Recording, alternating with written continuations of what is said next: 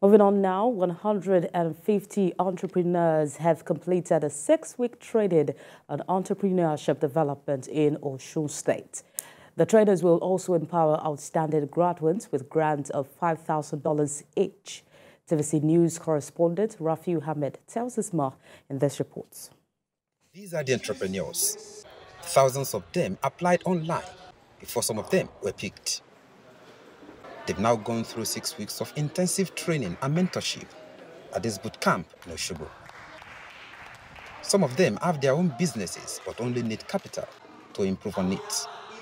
So, Corner Foundation mission is to empower people who are not wealthy enough to embark on small-scale business. Each of them can get up to $5,000 depending on the type of businesses they present.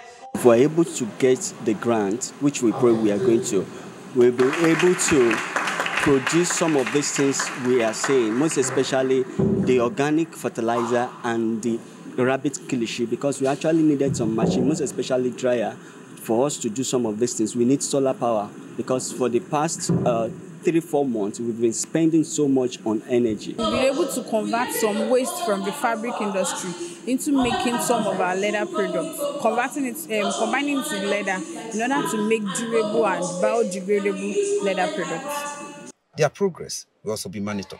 Every 6 months and 1 year, we are going to check, come visit your business or get like an impact assessment on your business, because we expect that after the first 3 months of you receiving the grant, you should have put in place everything as detailed in your business plan.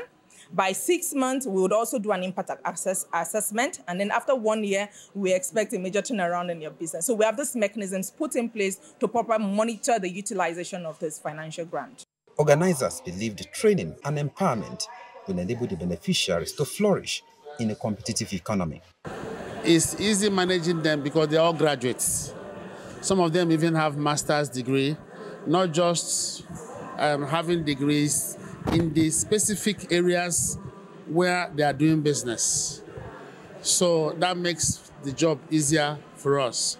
The program had earlier held in Kano and Port Harcourt.